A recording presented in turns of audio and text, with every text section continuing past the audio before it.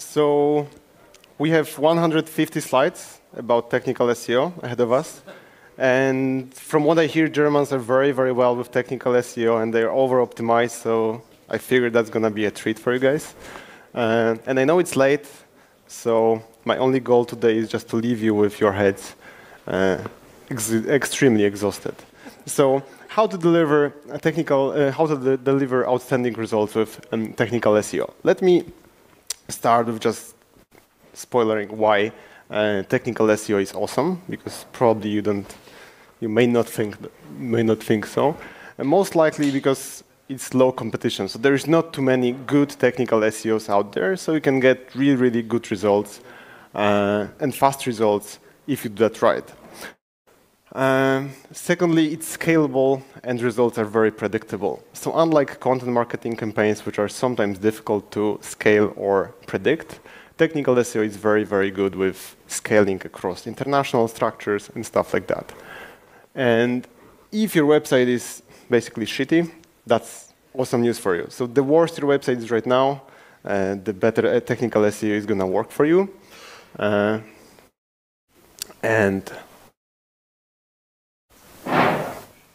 I can't go back now, but let's say that's it. So starting with the results. So Doc Planner is one of the biggest, actually the biggest doctor database worldwide. So if you want to book a doctor, I know in Germany you have other websites. You're the only market where we are not that present. We have over 1.5 million doctors worldwide. And we got a challenge to enter Italian market like 9 months ago. And that was a little rebrand, so we changed the brand from Doc Planner to mio.tore.it. And basically, we've managed to become a market leader within 9 months and beat 3 other competitors who actually don't really stand a chance right now. With just technical SEO, there was not like huge link building campaign. Peacody, I don't know if you heard, like one of the biggest coupon websites right now in Europe and a few other places. We pushed them to 24 countries. We did a little bit of a rebrand. So they had 24 domains in 24 countries with like discountcoupons.com and stuff like that. And we've gained 800 visibility boosts within just 1 month. So within 1 month, we merged all the local domains to one, peacody.com, getting them to be a market leader due to technical SEO. Within just 30 days. If you Google that case study is published in detail on page.org. So that's just an example of Brazil. So basically, you can see the scale of every single market growing due to international and technical SEO. That's one more example, oponeo.co.uk. That's a Polish company growing from Poland to all the European markets. I think you have oponeo.de as well. And we work with them for like two years right now. And just recently, we fixed a few technical bugs I'm going to talk about. And over this time, we've got like around 20 times, maybe even more visibility. I didn't count within just 2 years. So they're becoming a leader in UK. In an entire market, I don't know if you know it, it's fairly difficult. Live chat, you know that little annoying window in every single e-commerce store on the right bottom side. I know, I love it too, like may help you and stuff like that. We work with them for a while. They're from the same city as I'm from. And we've also, just with a little bit of technical SEO, there's no link building campaign at all. We've managed to, again, triple, quadruple their visibility within a few months. And we mostly work with either startups going international or very, very large structure like this one. And that's what I want to talk about. I don't want to talk about smaller websites today, just what you can get with technical SEO for very, very large structures. So I was thinking about very lame title for that part, and that's what I came up with. So things we've learned working with website, getting 50 million users per month and more. So, yeah. So basically, that's just to show some swag. Okay, so what we've learned, we need to go a little bit deeper. So basically, just fixing your titles, H1 and stuff like that won't really help much. So Obviously, we start with all the obvious stuff like information architecture, content, CMS, code, performance, and server architecture. But there is a huge difference between good websites. You're Germans, you should know that. You're very good with technical SEO. There is a huge difference between good website. We can compare like the Fiat to Volkswagen. So, and awesome website. So just to give you an example that sometimes two different cars can look very similar, can cost almost the same, can look similar on paper, but there is a huge difference in what's under the hood. So as you can see, both cars, similar horsepower, just the technology, so that the little things make it much, much better. So as you can see, the data is just 0.7 second better for Volkswagen, but he's the first one on the end line, and that's what we really aim for. So let's take a look under the hood and start with performance. So I know you guys will probably heard a lot of website performance, but I think it's going to be interesting. So first of all, Google or users need to find their website. The first step for that is TLD. So if you choose your TLD, either it's going to be .com, .guru, .sexy, or whatever, it really affects your performance. So if you look at PL, like I can laugh, I'm Polish, they're fairly slow. It's 90 milliseconds for just a TLD. Yeah. See? Speaking of performance. So yeah, Italians, we all know all the stereotypes. I won't even mention them. Even slower. Fiat again. Germans, average time is fairly good, but minimal time is fairly impressive. It's just 2 milliseconds for the best request. Going to .NET is definitely the worst. It's not connected to any country, so there is no joke here. So .co is actually the best I found, but we can go through a lot of TLDs when choosing a domain. So as you can see, none of us is optimizing that, I guess, but that differs from 6 milliseconds to up to 120. And I guess you all know that we have around 600 milliseconds for time to first byte for Google to be seen in Search Console. It's actually time spent downloading a page. So that adds up to DNS and performance. So if you look at different DNS providers, okay, it's a little bit jumpy today, sorry for that. It goes from 10 milliseconds to up to even 200 milliseconds for just a DNS provider, which we also rarely optimize. So that adds up to network latency, and it can be between 5 milliseconds when you have very good TLD and very good DNS to 400 milliseconds with a shitty TLD and shitty DNS, things we don't really optimize. But moving forward, it all affects Google crawler budget, which we care about the most. So what we want to see usually is pages crawled per day going up, kilobytes going down, and yeah. And Łukasz, can you give me my own clicker from my backpack, please? Because it can take a while. Yeah, we did it. And time spent downloading a page going down. So we all want to see that to get like huge performance for all of our clients. So now focus on time. Let's focus on time to first byte. Time to first byte. No, clicker. There's my own. Okay. Time to first byte is made of network latency, so DNS I was talking about, and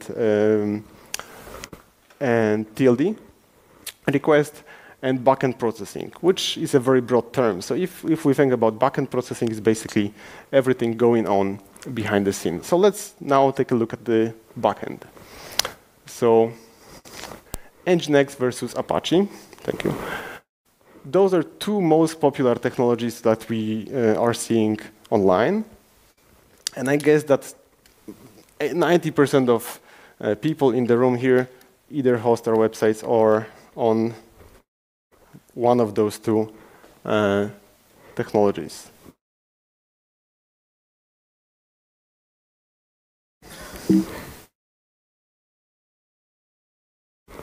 No. Yeah, sorry, just close this one.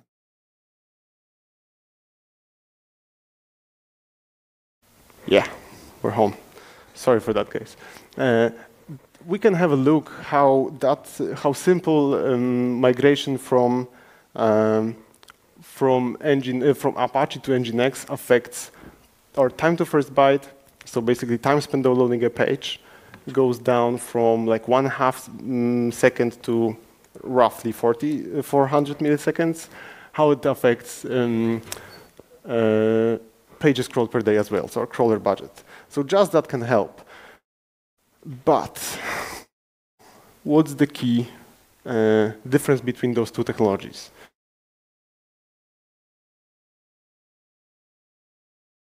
Apache is a classic and stable technology that we all know.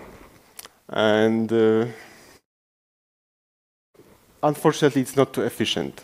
So it was built in around year 2000, but it won't really handle high traffic website well. So if you have a client coming to you with 10 million visits per month, even, and he's on Apache, just look into that. It's possible to configure, but most likely it could be a problem.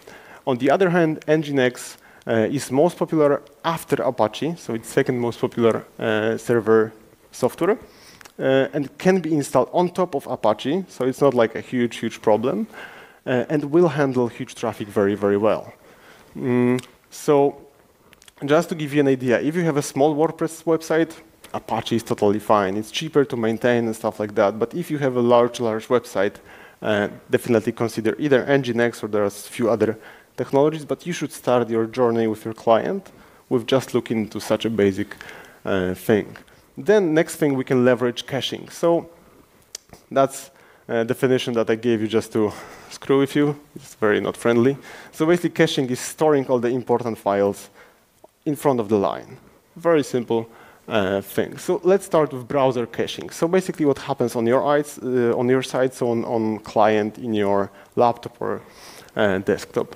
Browser stores stuff like logos, CSS, JavaScript, multimedia fonts, and it causes faster page render, lower server load, and there is less request. Again, you would be surprised how many of your clients don't really enable that within their domains.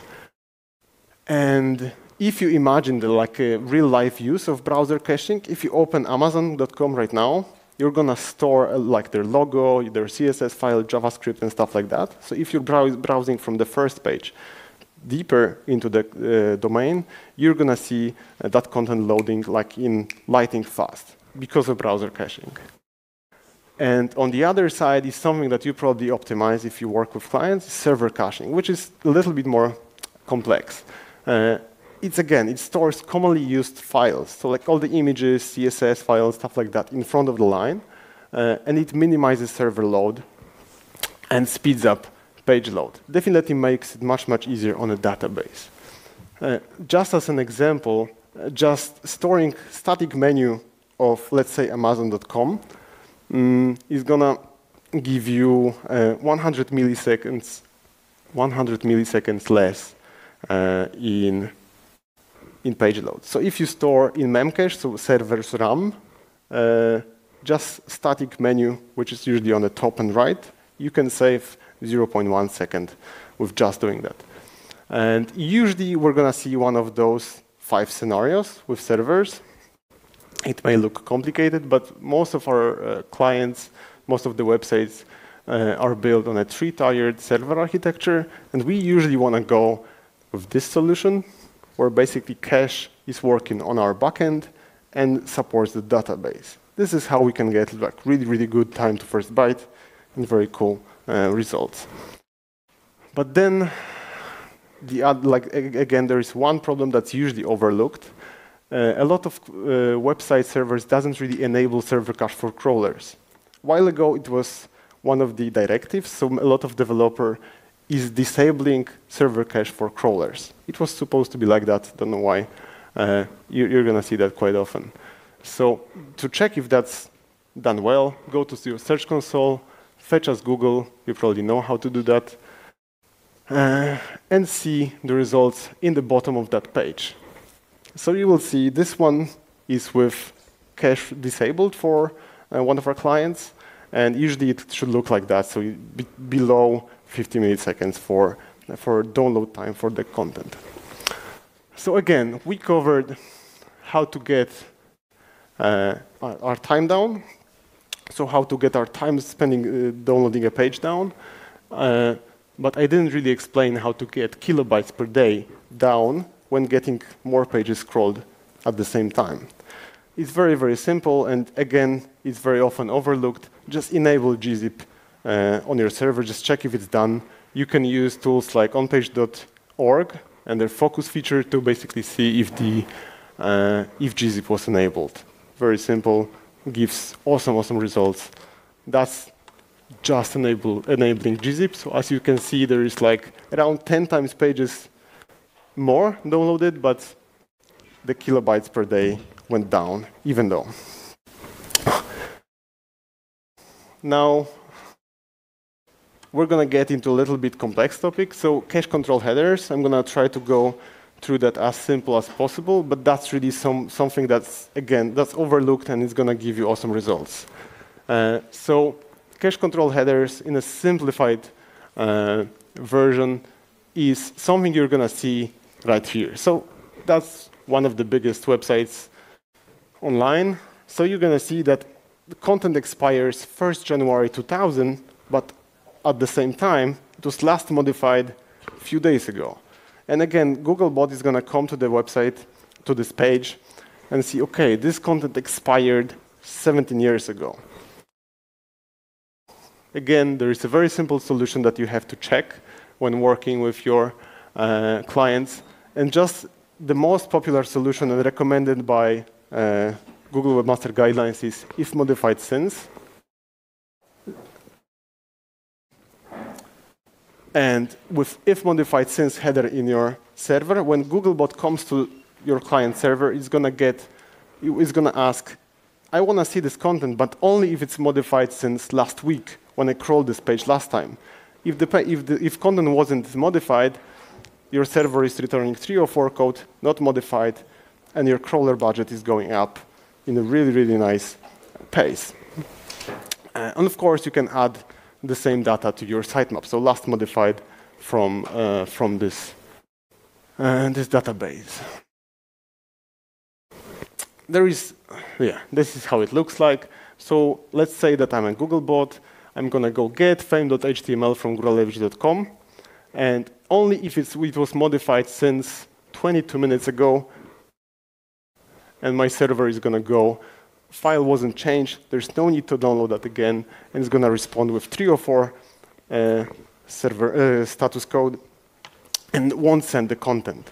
Of course, if content would be modified, code 200 and serves content. There is one more solution that's not used as often, but also works fairly well. Googlebot comes and says, okay, last time I visited this page, I got this e-tag, so this bunch of numbers and letters, and server checks that, okay, I have the same version, and again, 304. So sometimes it can boost your crawler budget 2-3 times within a few days of implementation. And just to check how it's configured for your client, just go quickly to redbot.org, enter like, I use donaldtrump.com, but use any domain that you like, and see if that's configured properly. Just fixing that, so just sending one email to your developer can boost your crawler budget a few times. And just remember that you configure that not only for HTML content, so not only for your static pages, but for images, CSS, JS, media files, fonts, and so on. Yeah, so basically just implementing that doesn't really cost much. It's a few hours of work for developer, gives us a lot of benefits. But there's one downside to that, and you will see that working with your CDN clients a lot. It has to be configured properly to work with Content Delivery Network. How many of you guys know what Content Delivery Network is? very good. I expected more from Germans, but, but very good. So let me explain anyways. So that's our server. So basically that's where like my website would be hosted. So that would be like searchmetrics.com. But at the same time, we target people in South America and Europe, and we host our website in Berlin. So if I open this website from South America, I'm going to get that from the closest possible location. So the network latency we talked about is much, much better. But as everything, it comes with possible problems. Very often when you deploy content delivery network, you're going to see a position drop. If you Google content delivery network, lost my rankings, you're going to see a shitload of results. It's very, very common. It's worse than migrations to HTTPS going bad. So there is downside that you need to take care of, mostly because of bad configuration of cache control headers I just mentioned. And then that's going to be really interesting for you guys. IP really matters for SEO, and there was a lot of fails IP related. And what can actually affect your IP is load balancers, so stuff sitting in front of your servers, pushing traffic to the best place, content delivery network, cloud hosting, and stuff like that. Why is IP so important? Let me quote John Miller. So if IP changes often, they're going to look at that as you moving servers quite often, and they will basically reset your crawler budget. So they won't trust the new IP. They need to see how it performs. I translated that. So if you change your IP often, you're fucked. And that's basically, again, something that's difficult to diagnose. But there is a very cool website, viewdns.info/IP history. And if you're going to see, this is quite normal. If you're going to see that, for example, within last month, your content delivery network, load balancers, and whatnot changed IP 10 times, you're going to see quite a large problem that you will never, ever solve by traditional ways of improving crawler budget. So now we have all that covered. So we have all the performance in place. So there are a few other things that you should look at and basically even ask developers to make them feel a little bit less comfortable. So all the scripts, like scripts that are not essential for a website to load, should load as async or, and most developers won't know that, after this. So just tell them, after window onload event. Basically, that's the event that stops Google's timer for your website performance. Sorry. So there are a few tools that can look into your website performance, especially time to first byte. And this one is awesome. There's just one place and it gives you one number. And definitely go through those tools with every single client you work with. Okay, we need to speed up. We have 70 slides and 17 minutes. So now moving on to source code. And by the way, I removed all the jokes from my presentation because I figured I'm driving to Germany, so that's what I hear. So source code versus SEO. And we know about all these things. I won't even read them.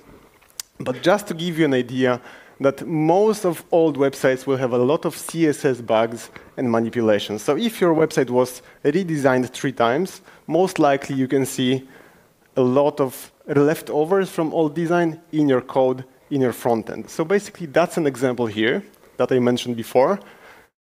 We boosted the visibility by 100% by sorting out the comments that were hidden. So basically, sorting out the comments for e-commerce website and fixing shitload of CSS crap that was within the code by, endless developers moving to new design and leaving a lot of junk in CSS and HTML.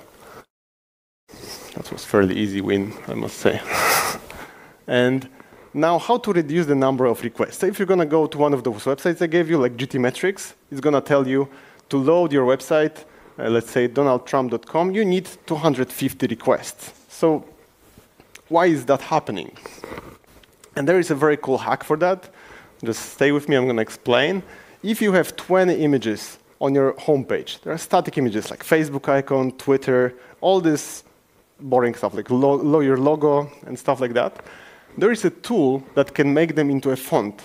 So instead of fetching 20 images, it just fetches one font, and all your images are translated like to letters within a font, which is very often used by the developers, but only the smart ones. So if you go to this website, it's very, very easy. You don't need to do that. Just ask your developers, like, guys, can you merge all those like 40 images into one font for me? There is an old solution, CSS sprites, but it's a little bit last season, and I wouldn't recommend that. So next step is combining JS and CSS scripts. And if you Google, because this link is somehow not visible, if you go to google.com page speed module, if you Google page speed module, you're gonna see the tool that can combine both JS and CSS. I'm gonna add that to presentation that you're gonna get in PDF. Sorry for that. And then moving to most important stuff, maybe not most important, but most interesting is JavaScript and SEO. I know you guys hear all this hype about JavaScript and SEO, and let me explain you why people are so excited about that. So JavaScript, Node.js, AngularJS, React.js, all those things are more and more popular last few months or years. And there is a lot of drama, like JavaScript versus SEO is so bad. But you need to understand why this drama appears. Like, it's very, very simple to solve. So to do that, you need to understand what's rendering. It's very simple. I promise. I will make it simple for you guys. So that's a website. That's a code in JavaScript. So as you can see, it's movie info and just a line of JavaScript code. This is how it looks like after rendering. So if Googlebot is going to see just this one, they claim they render pages very well. They don't. They're getting better at that, but far from perfect. So that's how it looks like. It's because of one, and just to give you an example, if you go to hulu.com/casual, that's a very popular website in the States, probably you heard about it, and look at any element using inspect element in Chrome. This is the code you're going to see. So you see H1 and perfectly laid out content. At the same time, if you're going to use view source, H1 is gone, and there is a lot of gibberish within the code. So that's how Googlebot will see the content, which is not rendered. And to render the code, Googlebot needs to process DOM, so the document object model, and it gets really, really complicated then. So that's all you need to understand right now. To check if it's crawled and indexed properly, use very simple command site:/.com/casual and see how this page is cached. Boom. It's gibberish again. This is actually a more complex problem because they're searching. Like, this is such a big development fail as it gets. So let's check it from the other side. Let's copy this content, like my daughter can do that, and search for that in Google. Again, you won't find this page because it's not indexable and not crawlable for Google. And this is all the data that you need to send to developers with a nice meme or Giphy image at the end to tell them, okay, it doesn't really work well. It's not even mentioning what kind of URL is this one. I didn't even open it. But if you Google hulu.com JavaScript case study, I wrote an article about that. They don't seem to care for like a year now. So there are 3 solutions to that. There is full pre-rendering, which everyone is so excited about. So you go to the service called prerender.io, and it changes your JavaScript spaghetti code into HTML. And there is, we're good with time. And there is partial pre-rendering, so part of the code is pre-rendered on server, and it somehow is pre-rendered on the client as well. And there is one thing that I'm really excited about called isomorphic JavaScript. If you want to read about that, if you Google isomorphic JavaScript search engine journal, You can see, again, article I wrote about merging those two technologies. But let me explain why I'm so excited about that.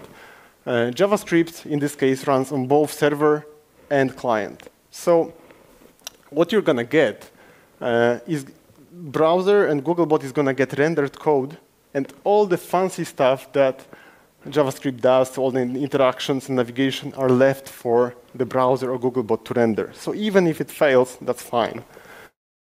And perceived load is 40% faster, fully crawlable for Googlebots, but there is one trick, which is this one. If you ever try to hire a JavaScript developer, you know what I'm talking about. It's very difficult to develop for medium quality JavaScript developers. I know a few good ones, like if you Google that article in the Search Engine Journal, there is a name of guy I was consulting, very smart guy. But yeah, again, that solves the JavaScript problem once and for all. So now moving to something a little bit lighter, so content. And I know that you heard some of this stuff already today. So basically, after we have all the performance stuff done, we need to, oh, I didn't see that. So yeah, we need to cut all the excess fat from our website. Most usual suspects, so indexable search, user profiles, you probably know, all those e-commerce filters like sort by price, sort by the name and stuff like that, and parameters that you need to set up in your Google Search Console. Don't forget about it. If you go to Google Search Console, parameters, you can set them to being crawled or not crawled and stuff like that. Also very cool. And there are also technical problems that cause index bloat, and it's all very often forgotten. So I've got a challenge for you guys. Go to your client's website and enter a double trailing slash anywhere within the URL. So go to the deeper page, enter the double trailing slash. 6 cases out of 10, canonicals are going to be edited to index that. Page load is going to be, so those URLs will be fully indexable. There is many more like of those small bugs, but we had clients with really epic fails. Some of them I mentioned at the very beginning, with really epic fails due to developers like forgetting to do that. One more thing, you should have trailing slash at the end of every single URL, and the non-trailing slash version has to redirect. Again, I would say even more than 6 out of 10 of your clients, clients coming to us, have this very problem. Staging sites, that's a topic for a separate presentation. Developers are very creative in duplicating our clients' websites like a few times, and works like a charm as negative SEO for our clients. And after we do that, there is one thing that people often forget. We need to focus on near duplicates. And there is that also called as thin content. And if you go to tool like onpage.org, deep crawl, I'm not sure if Searchmetrics has it. It's going to show you, as you can see, this is like 600,000 URLs crawled. And look how many similar pages there is. There is like 16K pages with 10 or more similar URLs. Also something that you need to remove. Now going to very basic concept like subfolder versus subdomain. I know it can start a nice discussion here in the room. So subfolder, blog, informational content, store, basically everything that users are searching for. So if you have content that someone is searching for, include that in your subfolder. Subdomain, all the technical URLs that are not really indexable, support high-risk content, and that's where interesting solutions come in. Like we had a lot of clients, forums are dying, so we had a lot of clients who were like, okay, we have a forum which is like 20 years old, maybe 10, and we don't really want to invest in that anymore, and it's shitload of bugs and index bloat and stuff like that. This is where we move such stuff to subdomain, and it's very, very safe. It won't really affect our client's website, if they don't want to invest in that, of course. Moving forward, I have something for you like Mortal SEO Combat. You've been through a lot of data, so I want to give you, even though you're Germans, I want to give you a little bit of entertainment. So there is a huge difference that I think is crucial. And for us, when a new client comes along, we really look into that closely. Difference between static website and database-driven website. So that would be like Zalando or doctor database or whatnot. And this would be a content platform like, I don't know, search engine journal. And there are a few key differences. So static website versus database-driven website. Number of pages. Database-driven website has endless number of pages because you can index parameters, user profiles. There are endless options. So that's a huge risk, and that makes it much, much more difficult to work with them. Quality of content. Usually, static websites, again, like content platforms and stuff like that, have very high quality content, where database-driven, like e-commerce and stuff like that, usually have low or medium quality content. But one more, and the biggest problem that we all are facing, like the risk of index bloat, again, database-driven website, static website, low and high. But there's one thing that actually that wins it all. Growth potential for database-driven websites is really endless, where for static websites, it's basically based on what you produce. So we tend to look at our clients based on this metric the most. For us, database-driven large platforms are the best way to go because we can deliver really cool results. So again, going back to our doctor case study, how we did that. Like the simplest possible solutions, we implemented question and answers, so Q&A, and every single user can ask a doctor, like, I have a hemorrhoids, like, what do I do with that? All the questions that you wouldn't go and ask like your friend. Of course, there was other questions as well.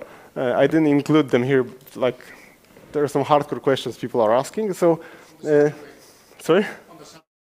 No. That's high quality. Like, people are searching for that as well.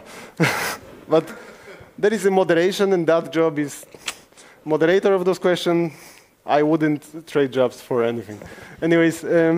That's something that got us to a really nice start with. Basically, we were generating thousands of questions every single month, valuable questions replied by doctors. You can book a doctor appointment from the same doctor at the same time if your hemorrhoid problem is growing.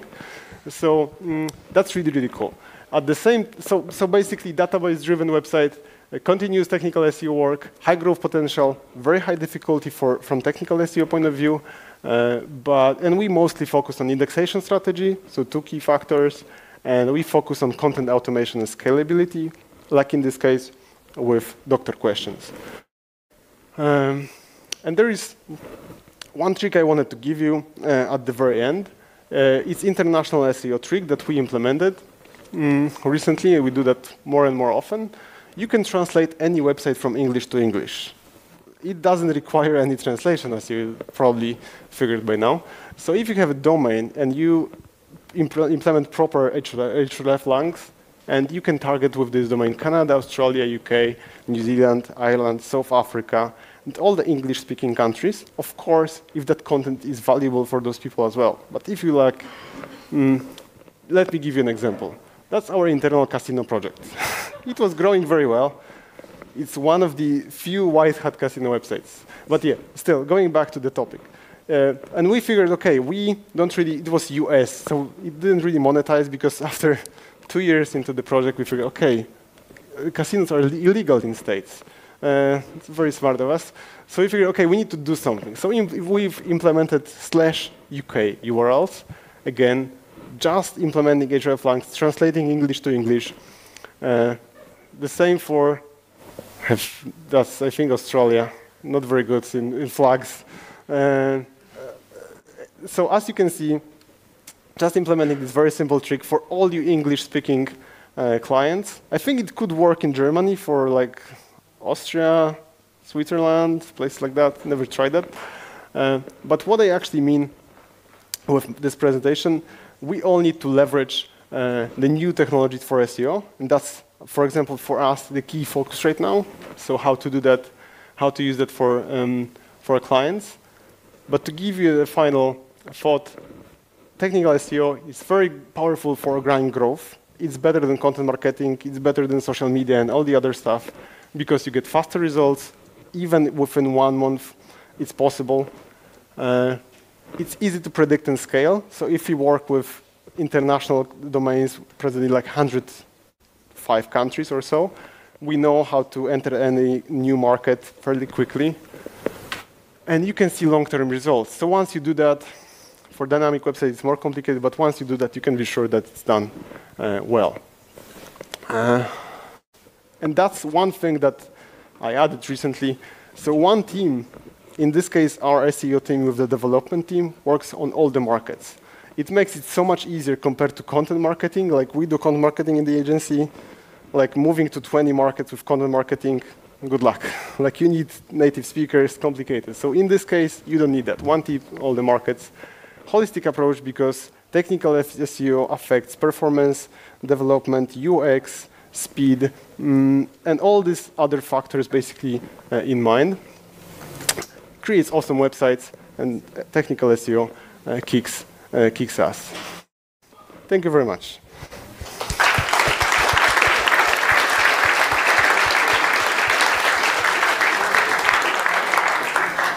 Thank you. So, feel free to ask questions. Have an open discussion. There's a lot of time left for us. So seriously? Yeah. So we can have a good discussion right now. Questions? Hi, my name is Lars. I was wondering, actually you just said that you duplicated the English version for multiple countries? Not to translate it. This is what you call it, okay. But have you looked into the possibility, because Google actually recommends to implement multiple alt-lang tags? Sorry? If the English content is valuable for multiple English countries, you could actually also duplicate the alt-lang tag for the same content page. Sorry, I didn't understand. The alternate language alternate, tag. Yeah. So we, of course, you have not tried that, or did it work? We implement hreflangs with basically English version, and this one English version, so domain.com, has rel alternates in the code to all the different markets. So probably what you ask about, if I understand properly. So yeah, basically rel alternate in code, and .co goes to Australia and stuff like that. Translated. Translated. If you go to like booking.com, bruceclay.com, which is interesting, go to bruceclay.com. He did it like 5 years ago. Is it recorded? So yeah. Yeah.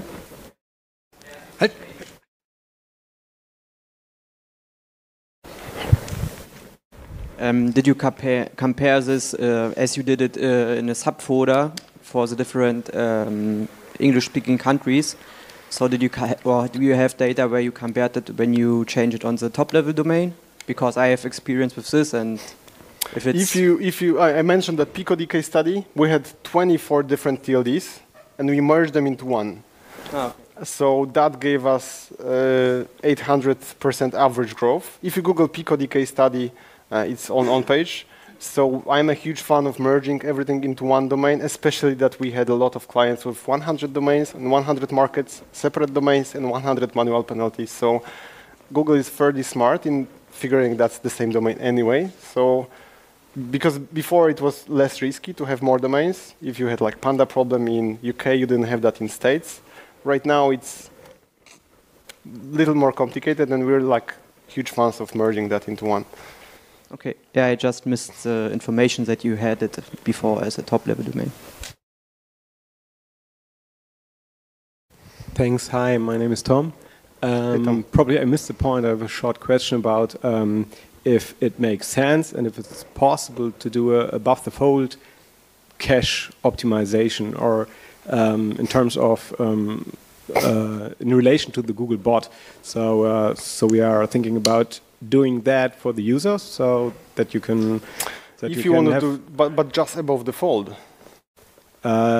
because we have a shorter delivery time to the user, and the user says, oh, the page is already there, but we do not have the problem to cope with the tons of caching problems we already have on the landing pages below the fold. And probably... So you just want to focus on above fold? Yeah. So could you state on that if it makes sense? I would try to find all the elements that are above fold. Usually they are not so heavy because mostly images are a little bit lower, and try to put them into server RAM, which is much faster than SSD drive. So as I mentioned with the navigation example, so if you have a lot of like logos and stuff like that, whatever is above the fold, maybe some static elements for menus and stuff like that, put that's usually around 1 megabyte. That's not for a few thousand pages. That's usually not that heavy. The best for us, solution was to put that into memcache, so server's RAM, and use the regular cache for like heavy images and stuff like that. Yeah. So sorry, my question was, what about the Googlebot? What does it say to that? Has it any relation to the Googlebot? Gets that quicker. So Googlebot gets the same content that user does, hopefully. And if Googlebot comes to the server and server doesn't have to look for those URLs, for those images, but has them in memcache, they don't go, like imagine now I'm the server, Googlebot came to me and I have to go to my hard drive to get those files. If they're in memcache, like I have them basically in my hands, so your time to first byte goes down goes down a lot due to just that. So memcache basically makes it like you hold that in your hands instead of grabbing that from your hard drive. Thanks. Like with the medicine website. Sorry? When the medicine website where you can ask questions to the doctor. Doctor website, yeah. Okay. If there are 20 questions about the same topic, we manually moderate them. I told you the worst job ever, but we... not automatic, but really... We have to have, like, first of all, when we first implemented that, we were so happy, we were celebrating. People entered problems. I have a problem. My head hurts. So most of the questions were very, short. You couldn't really... I have a problem was very popular, actually, in Italian. So we forced, like Quora does, we forced them to create longer titles. So that went very badly as well. And we had to hire a person who basically goes through the questions live. So there is like few hundred questions a day, let's say. I don't know exactly. And they just edit that to sound properly. And the content below, we also had to force them to create longer explanations, because if you go to Quora, they do it really well with auto suggestions. We kind of copied some of the solutions. Yeah, but I get your question. If you just enable them to ask whatever it is, it's gonna go badly. We have few websites which are Q&A driven, and that's always one of the trickiest topic.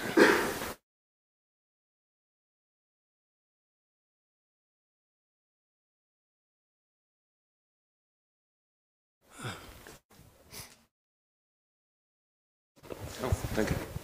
Hi, Sebastian is my name. You mentioned search result pages, dealing with them.